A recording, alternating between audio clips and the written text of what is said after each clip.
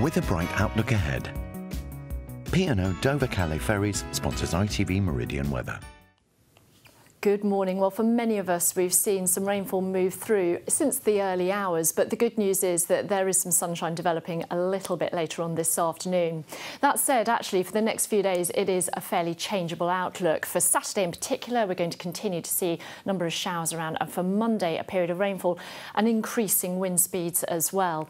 So let's just take a look at what's been going on across our region today. You can see not only a band of cloud now moving through, but also we've had this particularly heavy rain in places. Behind it, though, some clearer conditions which will move across us as we go through the course of this afternoon. So just bear in mind that for today we might need an umbrella handy from time to time, but actually some fair periods developing and temperatures climbing to highs of around 17 or 18 degrees by this afternoon.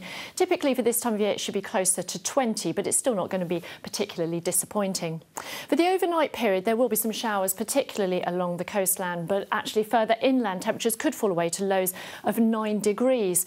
But for tomorrow, there will be some showers moving through. Might be a little bit more organised until the afternoon, when things will cheer up and temperatures will climb again to about 18 degrees. Bye for now. P&O Dover-Calais Ferries sponsors ITV Meridian weather.